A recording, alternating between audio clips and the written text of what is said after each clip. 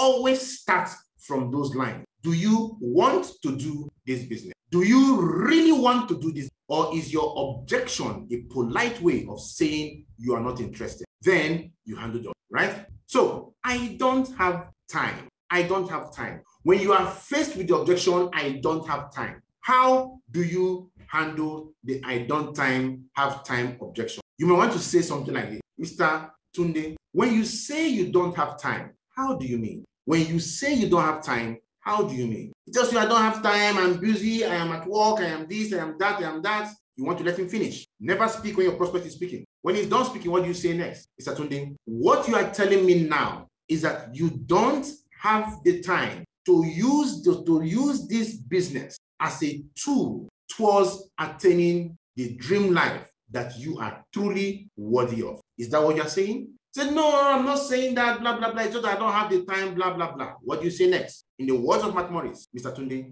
do you want to do this business? He says yes. Do you really want to do this business? Or is just saying I don't have time a polite way of saying you don't want to do the business? Because either way, we're okay with it. I don't have the time. No, it's not that I want to do the business, but I don't have the time, blah, blah, blah, blah, blah. What do you do next? How would you like to never say that? How would you like to never use time as an excuse, right? You can go ahead. Juliet or Tunde, whatever his name is. In a day, there are 24 hours. If you spend 8 hours at work, I didn't tamper with your 8 hours, your working hours, 8 hours. You spend 8 hours sleeping. That means you slept for 8 hours, you worked for 8 hours. These are the most basic things people do. You still have 8 hours left, Juliet, to chase your dream. Will you agree with me, Juliet, that it's really not about having time, but about setting out time from your free time to build your dreams? Will you agree with me? Be a consultant. This should be a topic of conversation. Okay, how do you expand the conversation? Okay, Tunde or Juliet, whatever the person's name is. Now, let's assume you work very hard. You work for 10 hours every day, right? And then you sleep 8 hours every day. The doctor said we should sleep 8 hours in a day. I know most people don't sleep 8 hours. I mean, if you're sleeping 8 hours, what are you doing? That's 1/3 of your life. If you sleep 8 hours a day, you sleep for 1/3 of your life, right? So you sleep 8 hours, you work for 10 hours, that is 18 hours. You still have what? 6 hours left to chase your dream. Let's say you pray very hard. You pray for 2 hours every day, and you spend 2 hours on traffic every day. That leaves you with 2 hours to chase your dreams. So you see, Juliet, let's be sincere to ourselves. Let's tell ourselves the fact is it is about making the time and not having the time. We all have the time, but if you decide to make the time for your financial freedom, you can still access it, right? Next, you want to close him down. Juliet, if I could show you our 6 months plan to increasing your cash flow by 300% without interfering with your current job and with just 1 hour per day of your time, would you be interested in taking a look? It's a very powerful question. Would you? Remember that from a recording. If I could show you our 6 months plan to increasing your cash flow by 300% without interfering with your current job and with just 1 hour per day, would you be interested? He says, yes, I'll be interested, Now, what some people do is that the moment after they've said this, they are now asking the person to come and pay. No, that's not how it's done. You said, if I could show you. You said, if I do my own part, would you do your own part, right? Some people, after saying this, something like this, they go straight up to ask people to pay. That's not right. So do your own part. If I could show you our 6 months plan to increase your cash flow by 300%, we don't want to put a figure because you don't know what the person's dream is. The man could be doing 1 million naira a month. You can't tell him by increasing by adding another 500,000. No, the man wants to increase his income. So 300% means he can move to 3 million naira without interfering with your current job. You make it very clear, without interfering with your current job, with your current business, and with just 1 hour per day of your time. Would you be interested in taking it? What does the guy say? Yes, I'll be interested. I'm interested in it. What do you do next? Very simple. You bring out our standard method of operation checklist, the SMO checklist. You show him how we can do this with him over the next 5 weeks. He sees that we are going to be the ones doing most of the things with him. In week 1, we're going to do this with you, this. In week 2, week 3, week 4, week 5. At the end of 5 weeks, you would have gotten 5 people to connect to your business through this system. The moment any one of them connects, we are doing the same thing with him to generate his own 5. The moment that person connects, we're doing the same thing with him to generate his own 5. At the end of 6, look at what your business is. What are you going to show him next? Next, you're going to show him our 6 months cash flow plan. I will show you that at the end of this program. Our 6 months cash flow plan, you're going to show him. So he sees the SMO checklist, which is the activity. He sees they're not difficult to do. And then he sees the cash flow available to him with 6 months. He sees the cash flow available to him at 50% success. He sees the cash flow available to him at 20% success. Then it is at that point you can now invite him to get started by simply saying, Mr. Prospect, you said if I can show you a 6 months plan to increasing your cash flow, your income by 300% without interfering with your current job, and with just 1 hour of your time every day, you'll be interested in taking a second look. I have shown you this. This is how it works. Why don't you get started right away? Why don't you get started right away? Or you might ask him, what are the next steps we need to take towards getting you started right away? Immediately you say that, you bring the interest form, you are putting his name on the interest form, you are filling out the interest form, you are asking which of the packages will you get to get started right away. You take the package, you begin to, as you do what we call the assumptive close. You assume that this person is already in. Let him be the one to interrupt you and say, no, I'm not ready to get started right now. Then it means there's another objection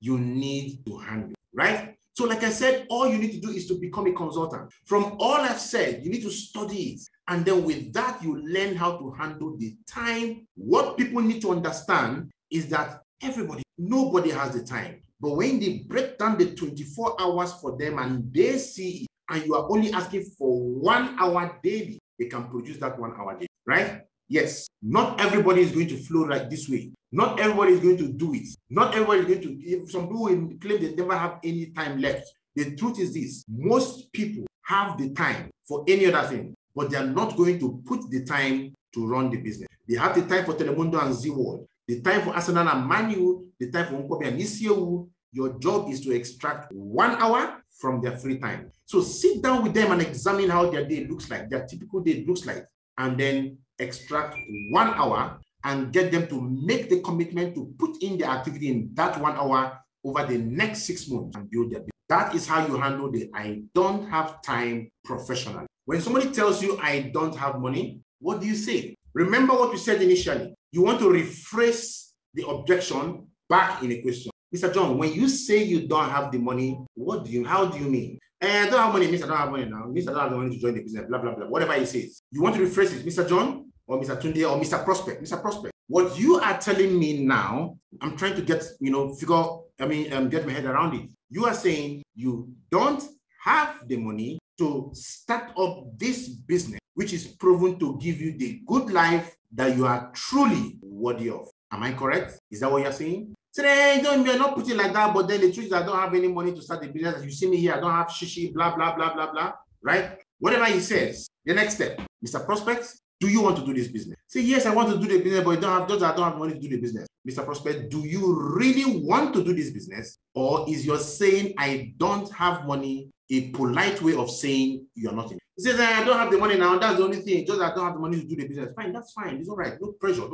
right? Then you move. Mr. Prospect, let's say I'm your brother and I drop unconscious. And the doctor tells you that if you don't produce 50,000 naira for my surgery within 24 hours, I will die. Mr. Prospect, will you let me die? Let the prospect answer. Say, no, I will not let you die, blah, blah, blah, blah, blah. Why won't you let me die? And because you're my brother now, say, no, that's not the correct answer. Why would you not let me die? Say, because blood is thicker than water. No, that's not the correct answer. Why will you not let me die? Whatever he says, you ask him. Okay, before you ask him that, you want to ask him, what will you do to save me? Right? When he tells you he will not let you die, ask him, what will you do to save me? He'll tell you, I'm going to run around, I'm going to borrow, I'm going to do this to raise the money. Say, great. So why would you let me die? Because you're my brother, because of this? I tell them that's not the correct answer. The correct answer is urgency, because the situation is urgent. If the doctor has told you that within 6 years, I will die in 6 years' time, if I don't do the surgery in 6 years, will you be in a hurry to look for 50,000 naira now? The answer is no. You won't be in a hurry because you have the time. But now you have been given 24 hours, it means you don't have the time. You are going to move heaven and earth to make sure I survive, right? The watchword there is what?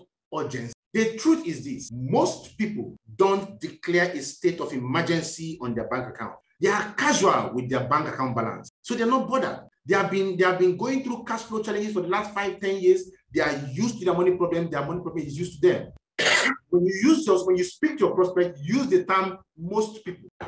Don't finger him and say he's the one. You generalize it, most people, right? So if you declare a state of emergency on your bank account, Just like you will do when you see that I will need 24 hours, you will need to raise the money in 24 hours, you will raise the money. If you can raise the money for my surgery, you can raise the money for the business. It is all about making a decision to get the money. It's all about making a decision to get the money, right? Now, before you go to conclude, your job as a consultant is to help him see solutions, not just speak lofty English and you disappear. Help him see solutions. What are possible solutions that you can offer him, Mr. Prospect? Now, there are so many ways you can start the business, but don't start thinking about the bigger packages now that you don't have money. Let's look at the smallest package. The smallest package is 49,999 naira. Let's call it 50,000 naira. That's the smallest package. You can actually borrow 10,000 naira from 5 of your friends, making 50,000 naira. You can borrow 20,000 naira from 2 people, 10,000 naira from 1 person, making 50,000 naira. You can borrow 25,000 naira from 2 people, making 50,000 naira.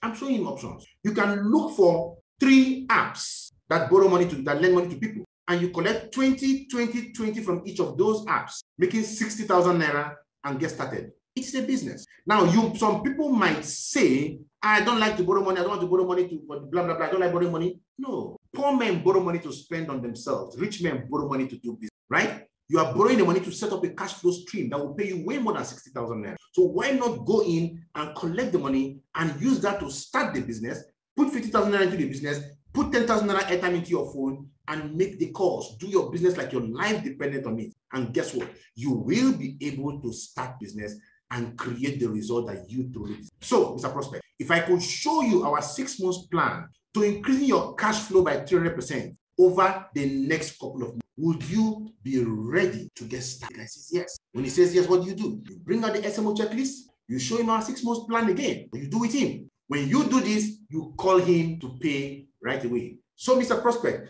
based on all the information you've gathered, what is the next step towards getting you started right away? You bring out the interest form, you write his name on the interest form, you start filling everywhere, you ask him which of the packages you would like to start right away, tick the package, you are assuming the close. You're not going to sit down there and you're waiting for him to tell you what to do. You assume the close and you go for the kill.